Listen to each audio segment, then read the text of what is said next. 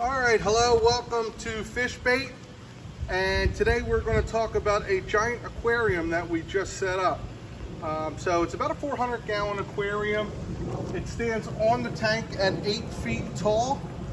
And how it works is the water goes over an overflow in the middle column that drops down through tubes into a sump, into a wet dry filter. And then there's a pump that shoots the water back up, and you can see how the water's returning into the tank. So what we're going to do is this year with school, we're going to try to figure out what it is we can put in this tank.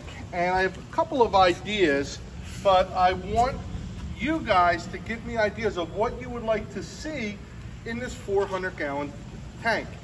Originally, when Steve and Stephanie Colasor donated this tank to us, we were going to do sharks and stingrays in it, but I thought it was a little too small. And with it being 4 feet by 4 feet by 4 feet, I couldn't get it through the doors. So it's been a couple of years and a lot of trial and things of thinking about what I can do in this tank and where I can put it. So I think I found a good spot for it on our patio. And this will give us a good side view of whatever fish that we put in there.